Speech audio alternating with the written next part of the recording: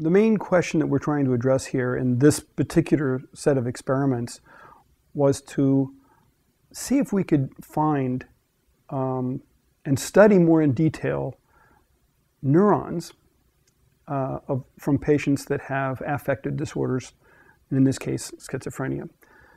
The problem with this approach, of course, is that it's difficult to measure the function of neurons in living individuals. So most of the work that had been done in the past was on looking at brain tissue after the patients had died, so what we call postmortem tissue. But we want to look at the living cells. And one way in which one can do that nowadays is by virtue of a new technology that's been developed. Now, we all know about embryonic stem cells. Embryonic stem cells are cells, human cells, that have the capacity to give rise to all cells of the body. And we can grow these cells in a dish indefinitely, and under certain circumstances we can grow them into, differentiate them into different kinds of cells, including in our case into neurons. So that's a good starting point. But there's only a few of these lines around, and in order to model any kind of human disease with these cells, one usually puts into these neutral cells some gene that's mutated in the disease. But recently, a scientist named Shinya Yamanaka showed that he could take normal somatic cells like skin cells, grow them in a dish, and by adding 4 very specific factors into those cells, he could convert a normal skin cell into what's called an induced pluripotent cell, or cell that looks very much like an embryonic stem cell and behaves very much like an embryonic stem cell. It's not an embryonic stem cell, but it's the cell of that patient that gave the biopsy. And these cells that are induced into what we're calling iPS cells, the advantage is that they behave like embryonic stem cells, and they can also be differentiated into all the cells of the body. So this affords your opportunity of taking skin fibroblasts from a patient with a disease, reprogramming it into an iPS cell, looks like an ES cell, and then differentiate it into a neuron and begin to look at the neurons of that patient from whom you receive the fibroblast from. And what's really quite remarkable is that they don't just differentiate into individual neurons, they actually connect with each other. And they form circuits, and they fire what are called action potentials, and they make authentic synapses, which are the points between neurons where chemicals are released and communicate with them. So armed with this tool, we decided to see whether or not we could determine whether or not there were any biological processes that have gone wrong in the brains of patients with schizophrenia relative to the controls. Now, we knew already from pathology, that is the brains of patients once they died that had been looked at in pathology, that there were some changes that were picked up in these patients' brains after they died.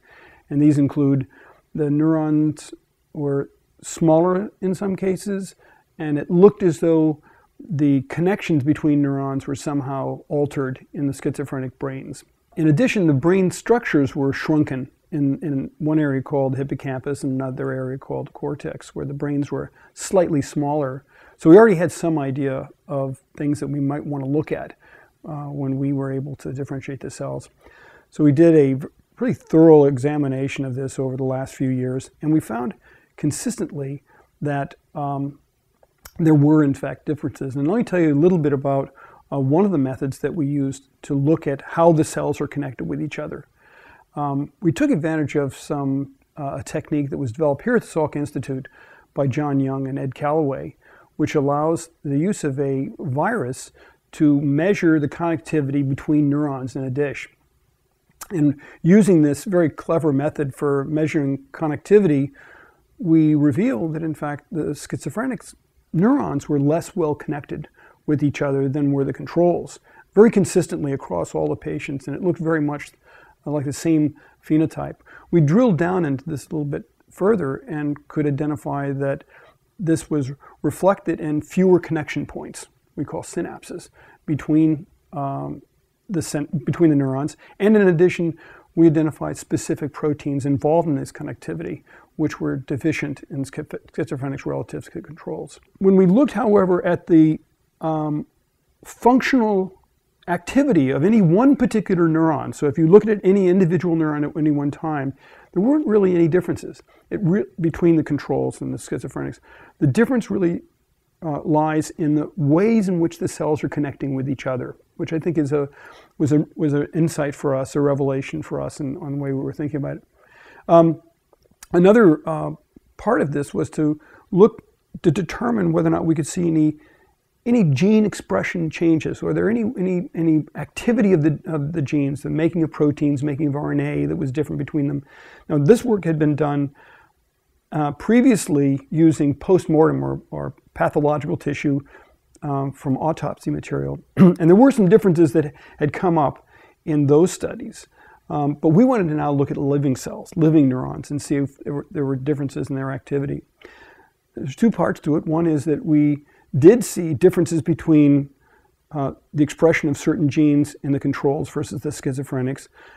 And interestingly, several of the genes that were found to be misregulated in the postmortem tissue also came up in ours analysis. But we also found additional genes identifying new pathways that were misregulated in the schizophrenic brains. So armed with this, we wanted to see whether or not any of the drugs that had been previously shown to be therapeutic or helpful in the treatment of schizophrenia would have any impact on these changes that we'd found in their connectivity between the cells. So we screened a series of known compounds on the cultures, on the tissue culture, at a time where we knew they had these deficits. And we treated the cells for 3 weeks during the latter period of their differentiation. And quite remarkably, we found one of the compounds that could reverse these synaptic deficits to a large extent from the way they were as a schizophrenic to normal levels. And when we examined not just the connectivity, but also the morphology of the synapses had returned, as well as some of the expression of proteins that we had shown were important for the connectivity between the cells. So in this case, we not only were able to show that there was a deficit, but we also feel that this model system in general is useful for screening to discover not just how drugs work, but maybe screening other drugs, other novel compounds that might be able to approach this in different ways. And if you think about it a little bit further, it may be in the future that we could use these cultures derived from individuals that are living and be able to test in their neurons drugs that were more important or less important. And one might be even able to test for different doses of the drugs to see which may be more toxic or non-toxic. I think finally, I just mentioned one of our surprises about all of this is that here you have mental health diseases, which previously we thought of as being, to a large extent, environment and socially modified behavioral diseases. But, and I'm sure that there really are those aspects of the disease which are related to the environment and family and things of that nature.